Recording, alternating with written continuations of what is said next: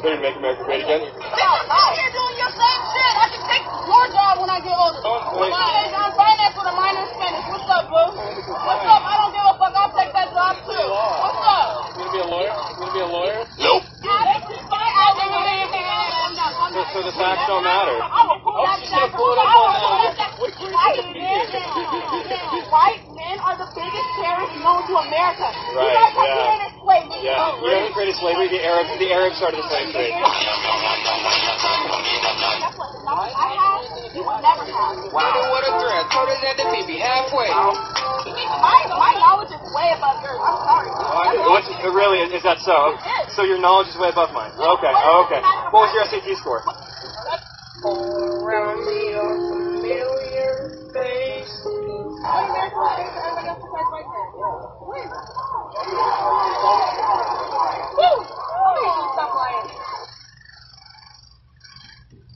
up to the slump with a dope in my hand. Pull up to the slump with a dope in my hand. Pull up to the slump with a dope in my hand. Pull up to the slump with a dope in my hand. What a threat. Told us that the BB halfway.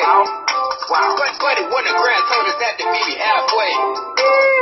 I do not associate with niggers. Peace, peace, family. How y'all doing? Per usual, black love, pride and power. You gotta know yourself to love your people. And your favorite Auntie Jai is coming at you with some realness. Per usual, you know how we do. Anyway, I got my cup, y'all.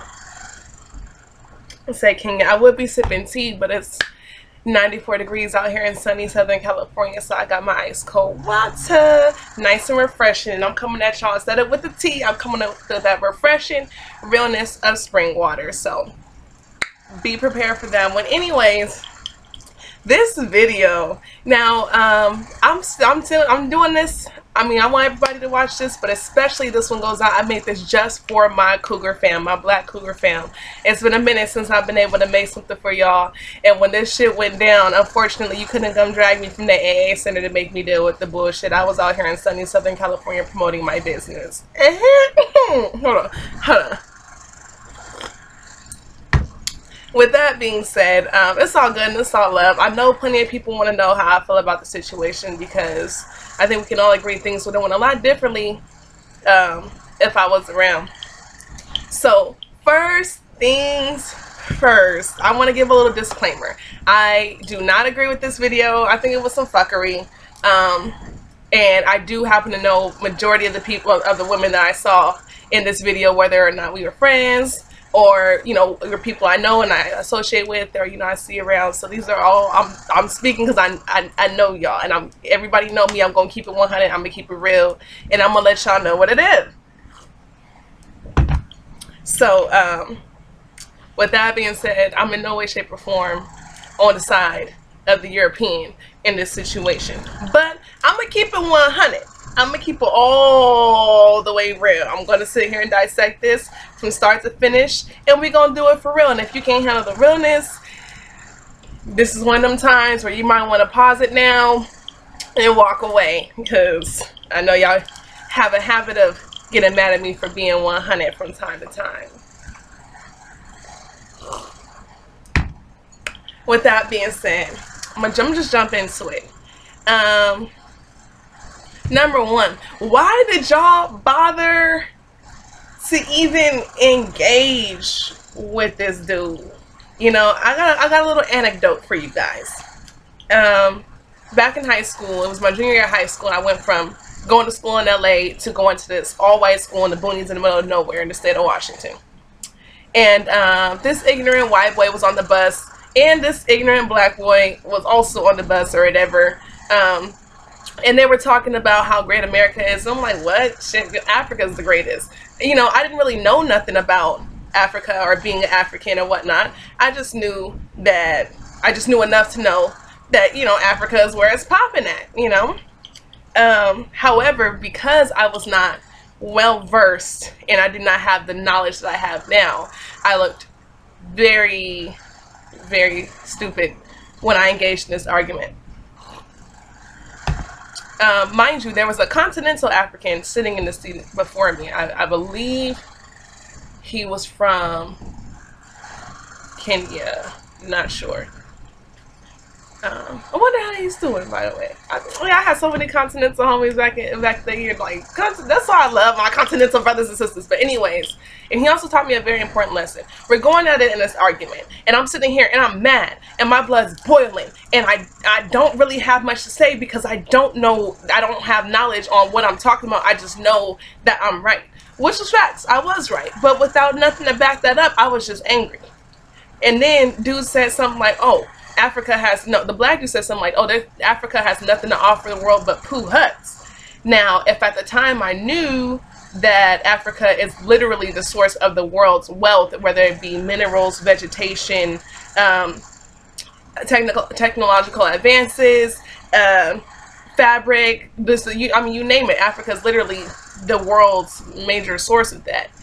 If I'd have known all that then I would have been able to back it up. The facts, I'm like, pause, psych, you tried it.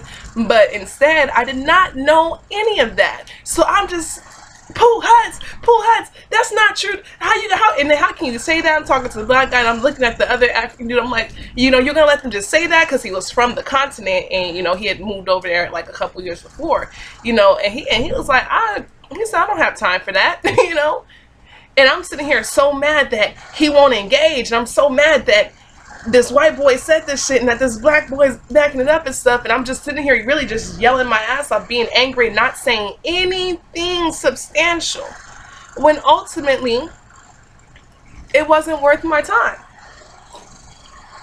Just like the continental boy who knew everything they were saying was ridiculous and wrong, he just decided it's not worth my time and energy. And so when I watched this video, if you would have caught me several years ago when I was younger and not all the way to where I am now and whatnot and this, that, and the third, then yeah, I would have been outraged and I would have been, wanting to go back and forth with words and shit and whoop-de-bop, and I might have even wanted to throw hands, but ultimately, for what? We know these crackers ain't shit. We know they ain't talking about nothing. Why waste your time and energy? I don't want to stray too far from my points though, so I'm gonna just jump back on it. Number 2, the take your job. Again, this is another sister that I've seen around and whatnot I'm familiar with. But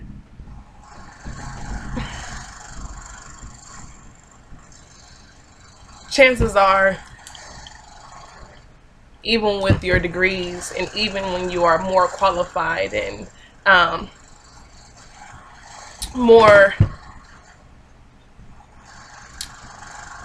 submerged in because I won't say more educated, because I don't see university as an education system. I see it as an indoctrination system, which is exactly what it is. So even though you may be more indoctrinated than this man is and more versed in the methods and tools of indoctrination, chances are he's still gonna come out on top, and to back it up, 12.4% of African people are more likely to be unemployed versus the 5.2% of white people with college degrees that are likely to be unemployed, and that's 3 times. That's nearly, not quite 3 times. I know math, guys. It's nearly 3 times as much as them.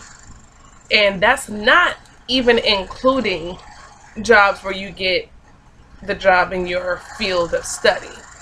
So you can be an African person with a degree working at a warehouse, and that still counts as an African person with a degree who's employed, versus an African person with a degree in finance who's working at, a bank firm or something like that. So they don't care where you work. If you have a degree, you're still almost 3 times as likely to not have a job as this white person. With that being said, a black person with a college degree is still 2 times less likely to be hired than a white person with a diploma. That means that for every 2 white people with a high school diploma, 1 black person with a college degree is getting a job.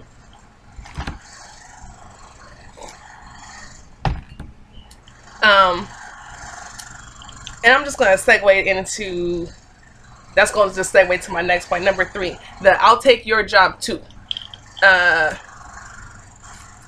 Chances, we not in that kind of position to be taking white people's jobs because it's their shit and they're gonna get it regardless, and the numbers don't lie to that fact. However, the point isn't to take his job. The point is to create your own job as an African person.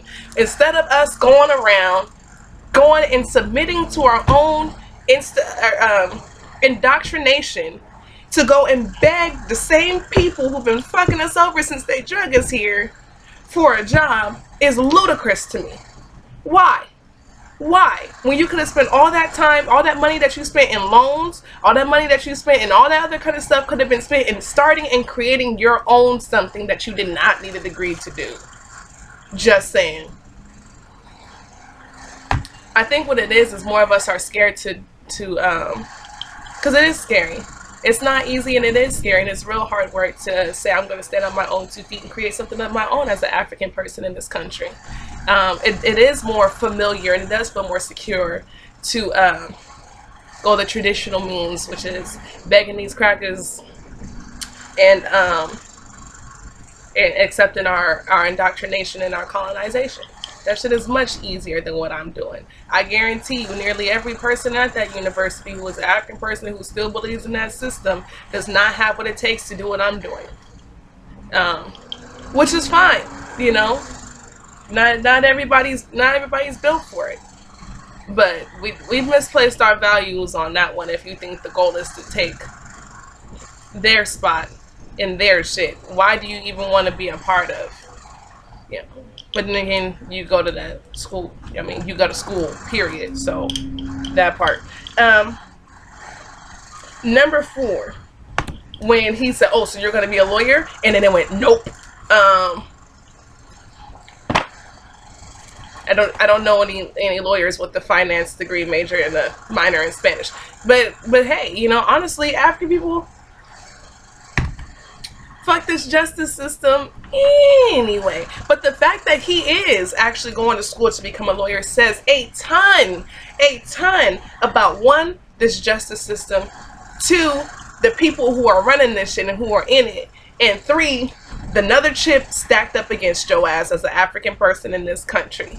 You know, to know that this guy's going to sit here and finish school and whatnot, and then potentially represent an African person without having their best interest in part, say if he's like a assigned or appointed district attorney, or also just as bad, he's going to be the person who is on the other side trying to prosecute you and trying to prosecute your people.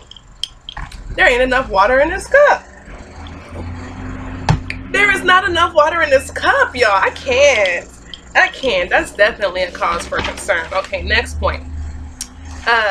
Camila, I see you, girl, with the hands. I was like, yeah, that's my verse right there. I love you, girl. You know I do. I ain't even really got, so I just wanted to give you a little shout out on that one. That's my biche. Next one. White people are the biggest terrorists to hit America. Facts.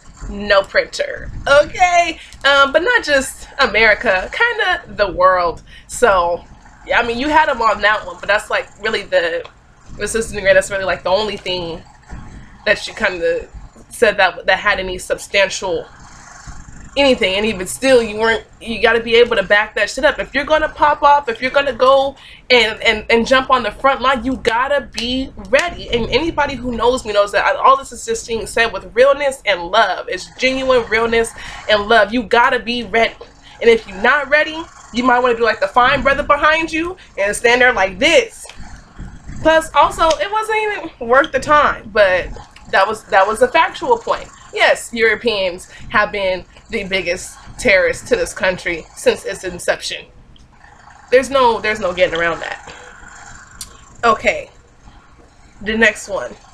When you said that white people created slavery, you walked into that one because he was absolutely factual when he said that Arabs started the slave trade in Africa.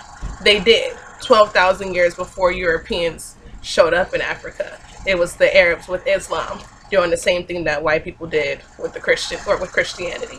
However, it's a matter of semantics, because Middle Easterns, Arab people, they're basically dark-skinned Europeans.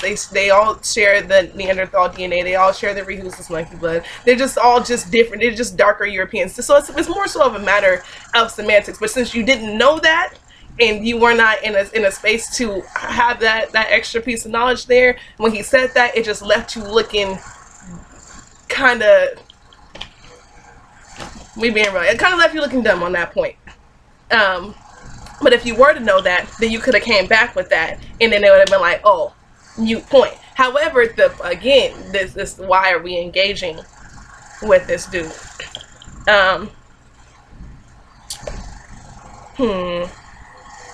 The knowledge you have, or the knowledge I have, you will never have, and my knowledge is above your knowledge.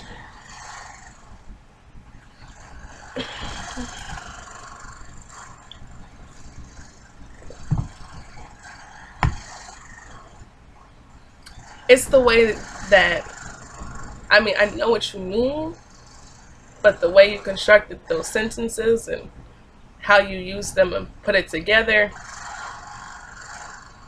didn't make you seem like a more intellectual person. And also, the knowledge that you have has all been given to you by this guy and his people. Everything that you have learned in school from kindergarten up until where you are now is not your knowledge at all. It's not even real knowledge. It's all contorted and miscontorted information, and it's the same as his. So with that being said, ain't nothing, I'm gonna tell you that's 100, ain't nothing in that institution, ain't shit they can tell you that's gonna be worth anything. It really isn't. Like, just a quick background on me, because I mean, this young lady who was doing majority of talking, I don't know her. I think she's new there. She might have transferred or just came this past year. I dropped out last May, so I haven't had the pleasure of her getting to meet me and know who I am and whoop, bop, boo. But with that being said, when I was there my last school year, I sat down with every single one of my professors, and I told them why they are wasting my time and money, and why there is nothing that they can teach me. And I gave them all the opportunity to rebuttal that and to come with facts on why I'm wrong, and none of them could do that. None of them could do it. It all ended up with, well, I hope you come to class. You know, I would still love to see you here, but you're kind of right on that one. So just even the fact that the people that you were going to educate you can't even factually, you know, convince me to stay. It just shows that the knowledge that you're seeking and obtaining is beneath what you deserve to know and who you are and what you deserve. You get the point. The African video, so juvenile. I'm about to put some more. I'm almost out of water. I keep sipping, but I need to pour some more. But that was just so tacky. That was so tacky, like, for real. And just even the construction of this entire video, how the whole thing was put together, is so fucking mediocre. Like, it's pathetic. The whole video construction is pathetic, and it's beneath. So why even be so bothered? Why even be so mad? Like, the shit is just this close to being comical. That's something so petty, something so mediocre, something so pathetic. Like, the fact that it had the ability to get under so many people's skin the way it did, I'm just sitting here like, if y'all came to get my ass from up in the AA Center while I'm eating on my alkaline vegan peach cobbler and reading my Malcolm X portable reader or whatever, to go and do this shit, for it to come out like this, I'd have been hot with y'all. Don't come get me, because it's a waste of my time. Like, yeah. Next. the SAT, he asked her SAT score, and I'm like, this old ancient ass Caucasoid troglodyte crawling out of the Caucasus Mountains, whose DNA having dog hair, wet dog hair smelling ass, gonna sit there and ask the girl about her SAT score. First off, even to get into Washington State University, you did not have to have that high of an SAT score. And I'm pretty sure even still mine kind of shitted on, I'm not gonna say that part, but definitely on his. And even still, after all of that, an SAT score is not a substantial test of someone's level of intelligence, especially as an African person. So to even use the SAT as a backing statement on why you're smarter than an African person, it's impossible. It's impossible because that test is not constructed in a way to accurately measure that situation. So shut it down. And I wish the sister could have known that, or have took the time to think about that, so that instead of being caught with the, she would have hit him with the facts, and then he would have been caught with the for a moment there. You can't be jumping on the front line not ready. I used to do it. I used to do it, sis. I used to jump right out there. I used to put my neck on the line and everything, and not ready. All heart, no nothing to back it up. It's not, one, it's not smart. Two, it's not healthy. Because it ain't always necessary to jump out there.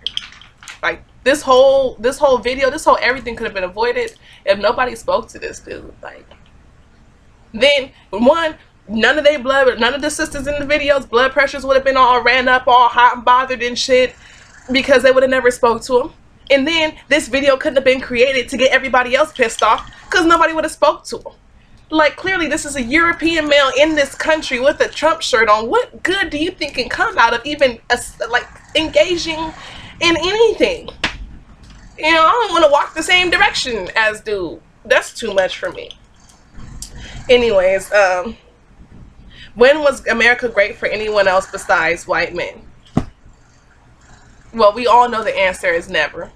But why the fuck would you ask a white man? Why would you ask a white man when America was great for anybody else besides white men?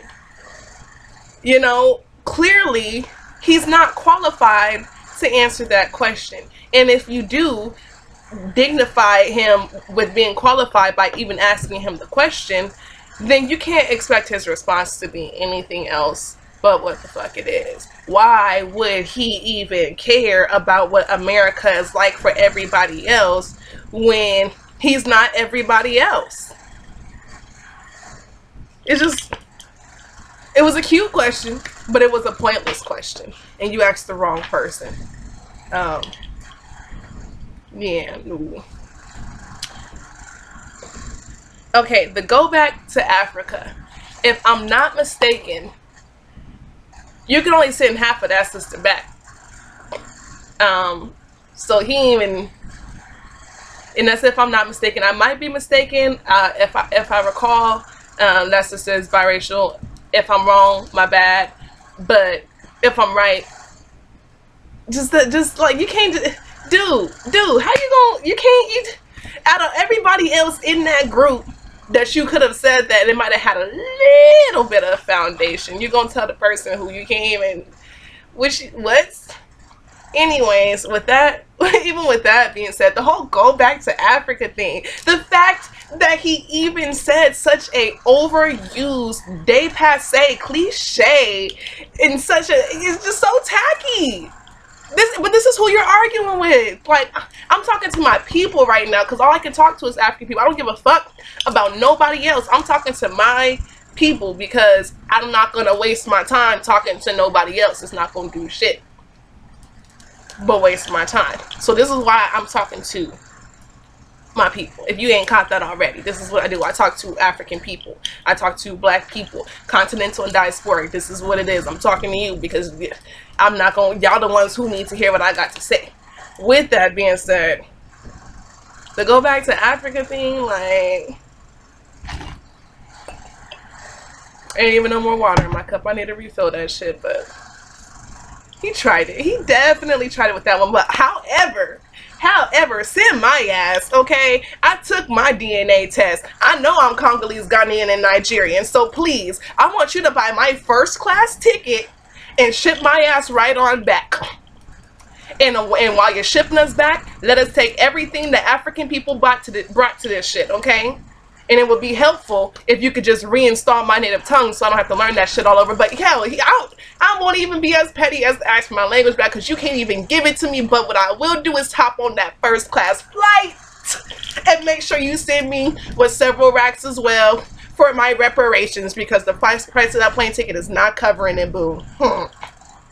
So yeah, for surely, yeah, I will gladly go. I will gladly go. That's the thing. Everybody want to tell niggas to go back to Africa. Ain't nobody trying to send them. And then when we tried to go back, they went and did all that shit that they did to Marcus Garvey and completely fucked everything up. And even now, I meet brothers and sisters, elder brothers and sisters who during the 60s and during the 70s all tried to go to Africa. They wouldn't let so many African people travel back to Africa at the same time. If you were an African person who was born in America and who has been here for generations and whatnot, they would start fucking like a mass group of African people, African people in America, go buy their tickets and go and try to hop on the plane and go. And for a large chunk of them, for some reason, there'd be complications, or they couldn't do this or wouldn't do that. They will not let us all go at one time.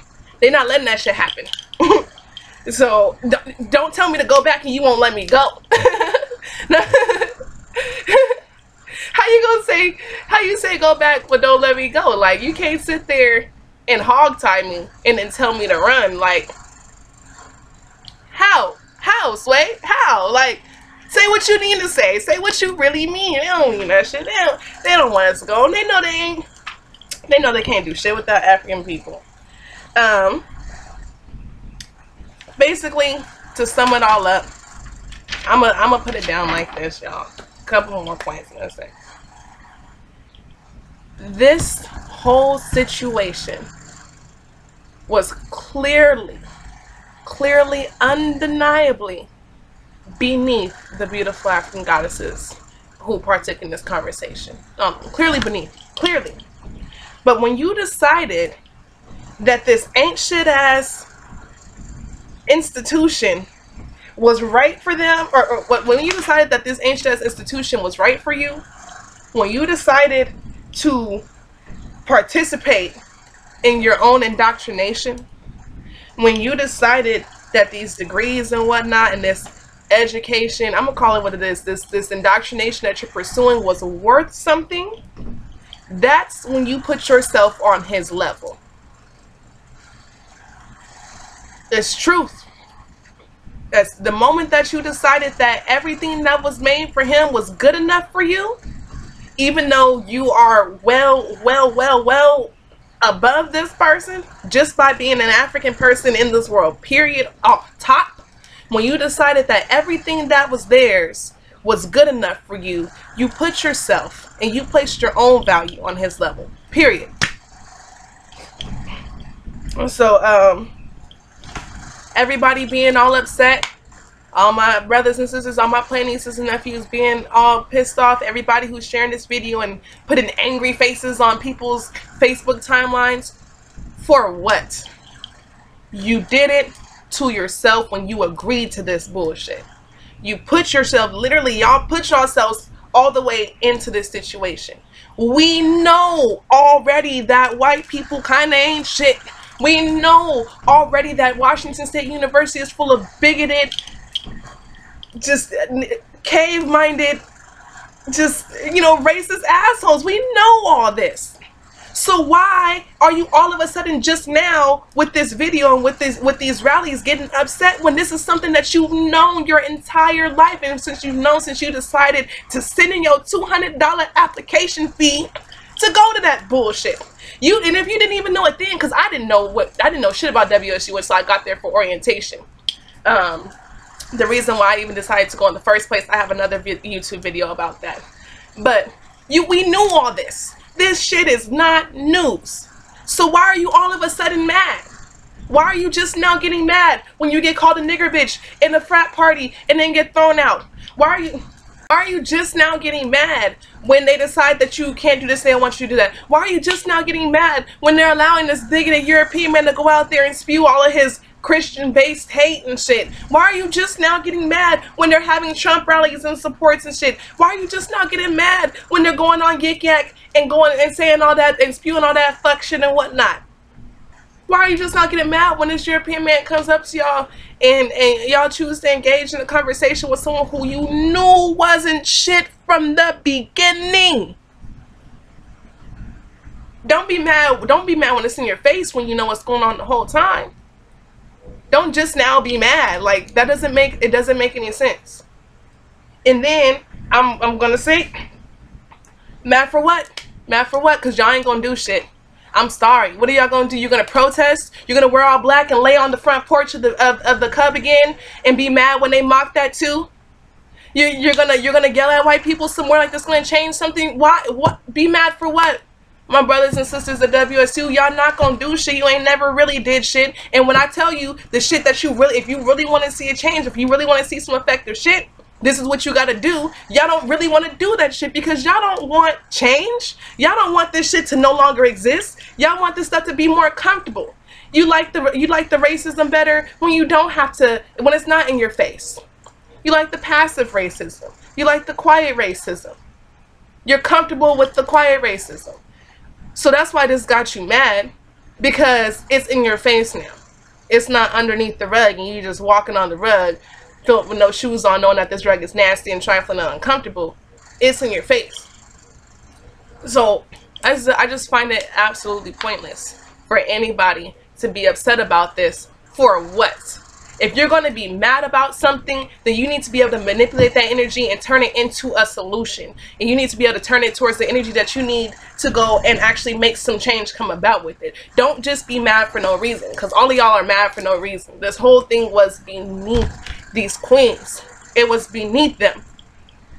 But I already said, once you decided that, you know, it's good enough for you, then that's what you got to deal with. I decided that it was not, and I left. They ain't getting no more dollars out of me. They ain't getting no more time out of me. I'm not spending no more money on they fuck shit. I'm not doing it. And I took all that and invested it into myself. So guess what? I don't have to worry about taking someone else's job because I created my own.